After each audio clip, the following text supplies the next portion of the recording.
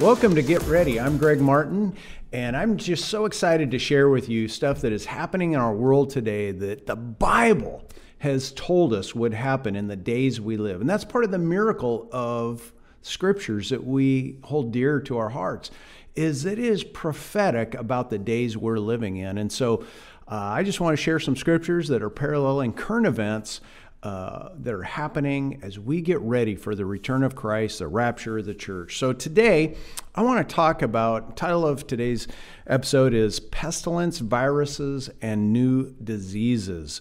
And, it's interesting as we touch on all these topics that Jesus said would happen in the last days, how current and how relevant they are.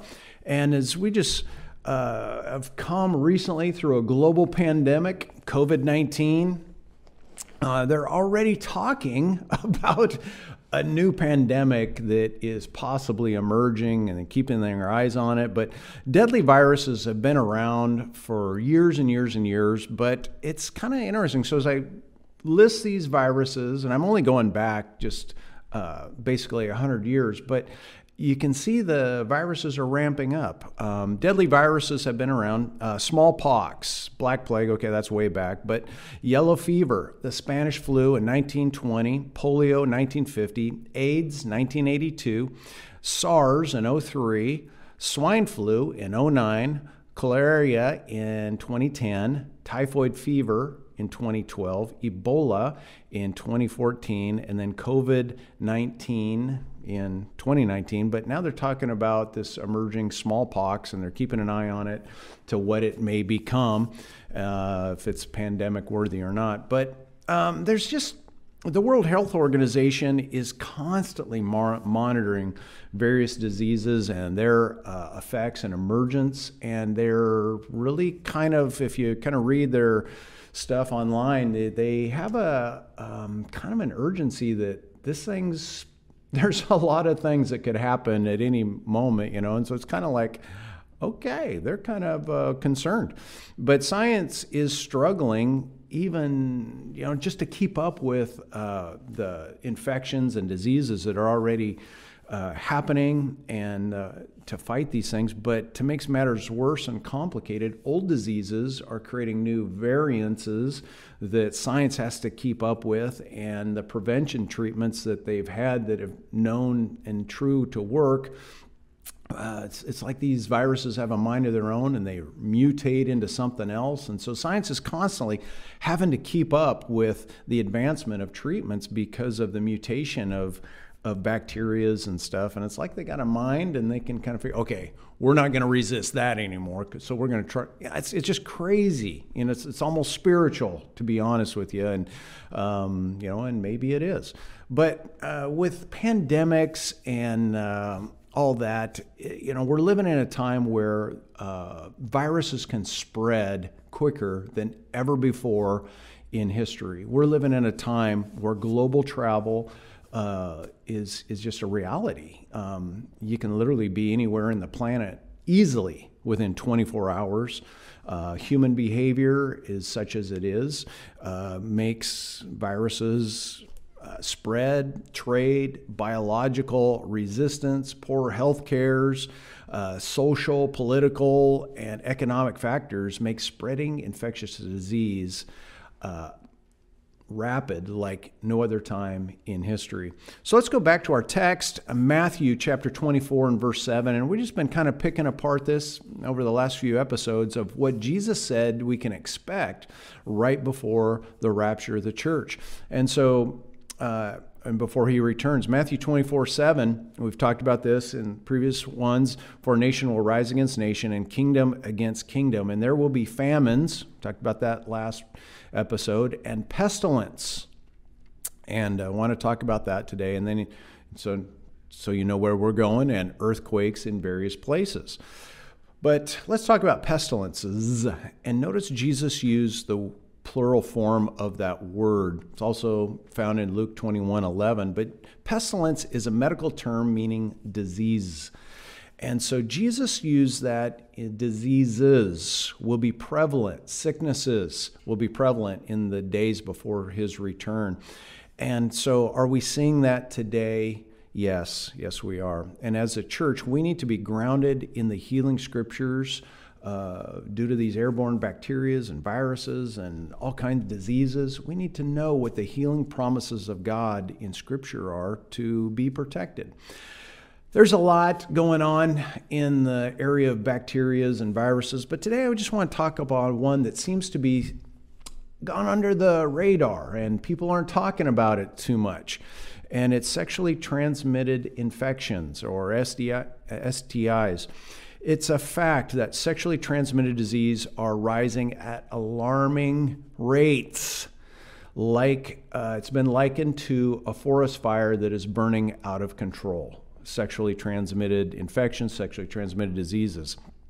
And as a believer in Jesus Christ and trying to live a moral and holy life and seeing the current sexual climate of our day, to me, it's just like, I get it. It's got a sexually transmitted disease have to be exploding like never before. And these health organizations admit it when you do some research.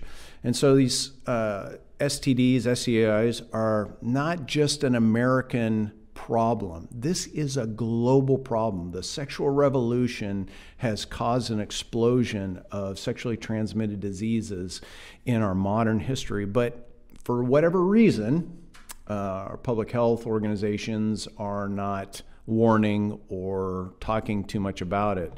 And here's the deal. There are no known cures for many sexually transmitted diseases. Did you hear? Hello?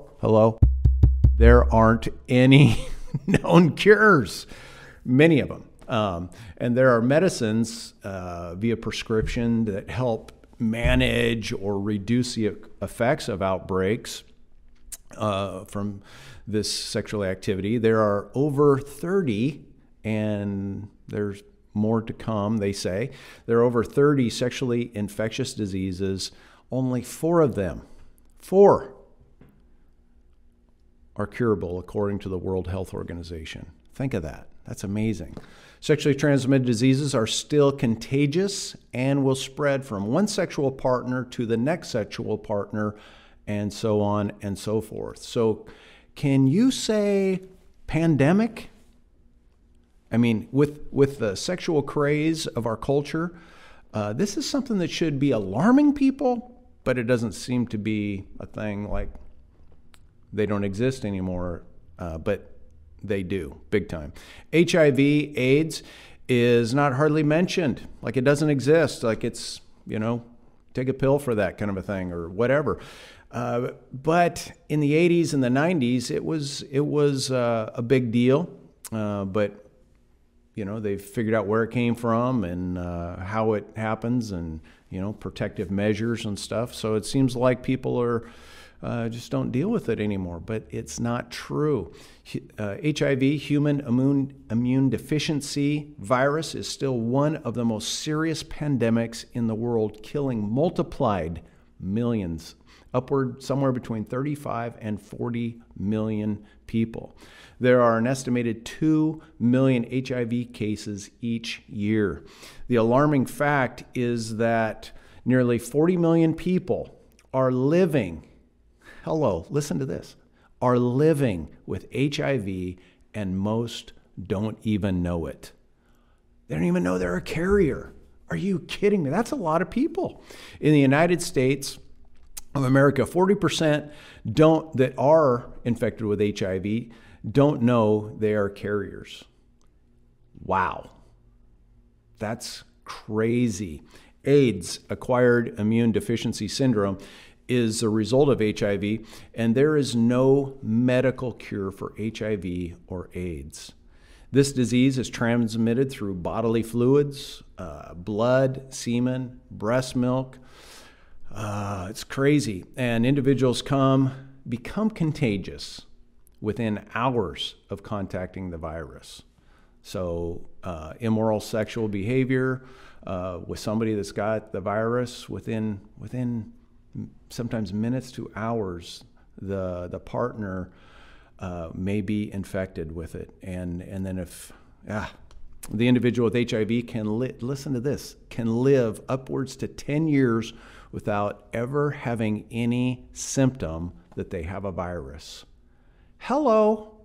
Think of think of that, of an active sexually person who spans 10 years, who unknowingly has HIV, has AIDS, and in their partner-to-partner mentality that we have in the world today, they're unknowingly spreading AIDS. I mean, talk about playing Russian roulette. The Bible says sin may be fun for a season, but in the end, yeah, I think that plays here with this. And to think of our culture that celebrates sexual activity with whatever and whomever. Wow. Wow. The God of this world really is out to kill, steal, and destroy. There are treatments, not cures, that are costly and can slow the effects, but inevitably, death. This is a death sentence. And as long as people live unholy lives, using drugs with hypodermic needles, illicit sexual behavior outside of the confines of marriage, celibacy, until God brings a person into your life, this problem will continue.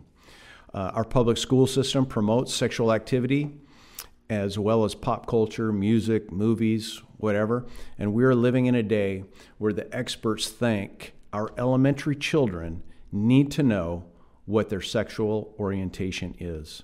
So in other words, our educational system is really inviting them into sexual activity in a day when STDs are completely out of control. The opposite should be a policy to protect our young and vulnerable. Ages 13 to 24 who are having regular sexual activity with multiple partners are the main spreaders of sexually transmitted disease. There's no question of what spirit is influencing the decision policies of these educators. What is the result? Well, I can put it in one word: suffering. Suffering. God is so gracious and wants to save us from the effects of sinful behaviors and heal our bodies with his mercy. I personally know of an individual who was diagnosed with HIV, AIDS, and they repented, gave their heart to Christ, and they are healed, living many years with the healing power of God in their body that reversed the HIV's diagnosis on their body. Praise God. See, we need to seek him. He loves people. He wants to save us. He wants to heal us. He wants to deliver us from ourselves and from the effects of sin. God has warned us to live self-controlled and not allow the flesh to have anything and everything it wants. We're living in biblical times where there is a moral and spiritual deception. These are the times, the biblical times, Jesus said we would be living in. And the church, there are churches that teach God is okay with whatever sexuality orientation you're into, and it's just not true. Hello? And trying to be culturally relevant and politically correct, some churches and teachers are misleading and misguiding people. A different kind of gospel. God loves everyone. He loves everyone, no matter what sexual sin people might be involved in. God wants to save people. And this isn't about, sending people to hell. This is about God wants to save you and get you to heaven and deliverance. But we must come to Jesus and repent from whatever sin and turn from that sin and follow Jesus and live a holy life. It totally makes sense how God has given us sexual guidelines to protect us from sexual plagues and diseases, to live a life free from that kind of stuff. So we're living in a time when pandemics is a real word in our culture and in our home. Many organizations stand watch to monitor public health around the world. Health Protection Agency, the World Health Organization, the Center for Disease Control. But as believers, we need to not fear. We need to live in obedience to God's word. Exodus chapter 15, verse 26, powerful scripture, and said, if you diligently heed to the voice of the Lord your God and do what is right in his sight, give ear to his commandments and keep all his statutes, I will put none of these diseases on you, which I have put on the Egyptians, for I am the Lord who heals you. Wow, I love that. Our job is to follow the Lord. God is faithful to his word to deliver us and heal us. Psalms 91 is a powerful scripture, a portion of scripture. And let me just read some of these as it relates to pandemic plagues and all that. Psalms 91, verses 1 through 6. He who dwells in the secret place of the Most High, that's where we need to belong, shall abide under the shadow of the Almighty. I will say of the Lord, he is my refuge and my fortress. My God, in him will I trust. Surely he shall deliver you from the snare of the fowler and from the perilous pestilence. And he shall cover you with his feathers, and under his wings you shall take refuge. His truth shall be your shield and buckler. You shall not be afraid of the terror by night, nor the arrow that flies by day, nor the pestilence that walks in darkness, nor the destruction that lay waste at noonday. And it goes on and on to talk about how the Lord wants to protect us and deliver us. We have a part to play. We have to follow God's word. We have to heed his word. Not only as we're talking about sexual diseases, but all the COVID, whatever. We need to follow the Lord and the inward witness of our life and obey the scriptures.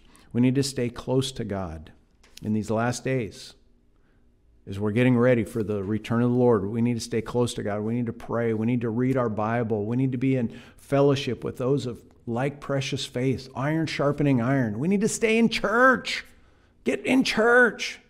Hebrews tells us, do not forsake the assembling of yourself as you see the day approaching. I don't know how much more clear it can be. The day is approaching. So I do want to share one last thing. I know I'm taking a little more time, but historic thing just happened a day ago where Israel signed an agreement with the European Union that they will now purchase gas from Israel.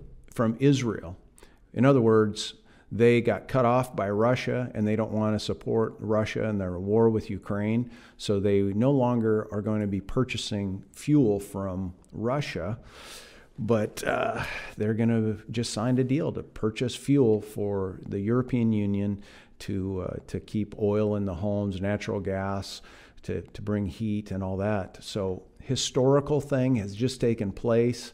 And I think it's interesting because I believe that it is the hook in the mouth that will draw the bear from the north to make war with Israel. So we'll see, but it seems like this is the things that have been predicted so long ago, and we're seeing them historically right before our eyes. I'm telling you, the Lord is coming soon. So here's the deal. If Jesus is not your Savior, ask him into your heart. If you have sin in your life, repent, get free from sin, and remember to live like, we don't know the day or the hour he will return, but we need to live like it could happen today, but we need to live our lives like it could be 100 years out. But either way, we need to get ready.